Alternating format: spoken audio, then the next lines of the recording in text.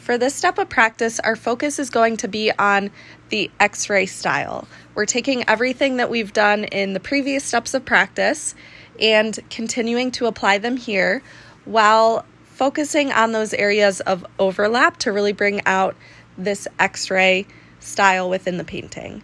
So start out with a light wash of color, so a good amount of water mixed with whatever color you're going to be using for the flower petals. For the next step on top of the wash, pick a technique from practice that you want to work with that you think might be something you would use on your final project. So this is just kind of figuring out what you like versus what you don't like for when you get to your final project, so you can really be confident with what you're working with. I chose to use the dry brush technique here as it's going to give a nice texture of the flower petals.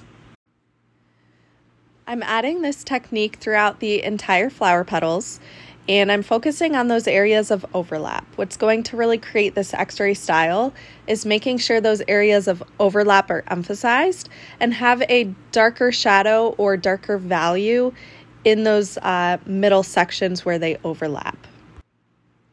I'm just continuing to work my way around with this dry brush technique. I'm using different colors, so I have some purples in here, some red, just to give some variety. Try out and experiment with some different ideas, different colors, techniques as you're working.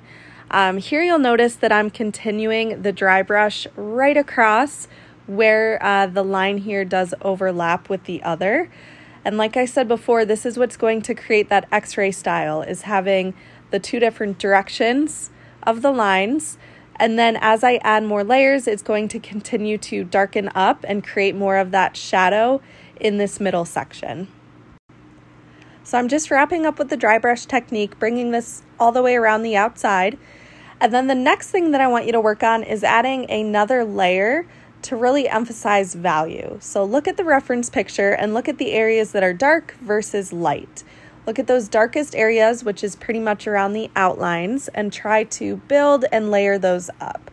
So having a good amount of contrast is going to add a bit more realism into this X-ray style that we're working with.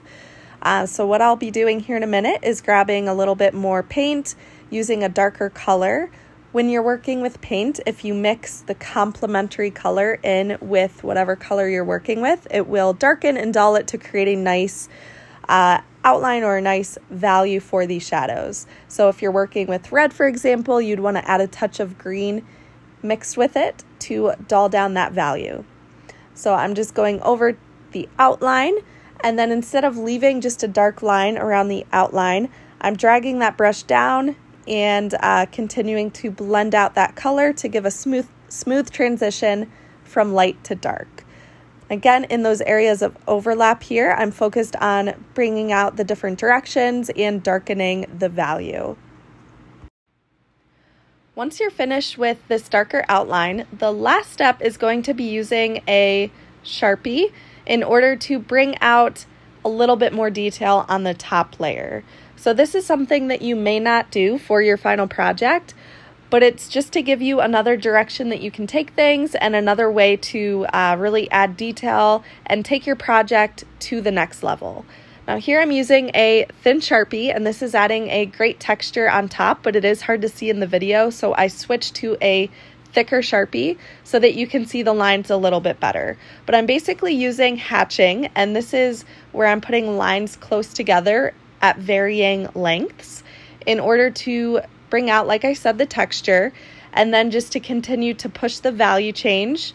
And those areas of overlap you can see are starting to really darken up, and more of that X-ray style is starting to become more apparent as you go. So I'm adding these lines in the area where it did overlap. You'll see more of the cross hatching, so the lines going in the different directions. And then I'm varying these lines at different lengths. You could use, instead of line, maybe more of a scribbling technique or scumbling, blending. Try different ideas out, so when you do get to your final project, like I said before, you'll know what works versus what does not work. So here you can really see that texture with the Sharpie on top of the painting.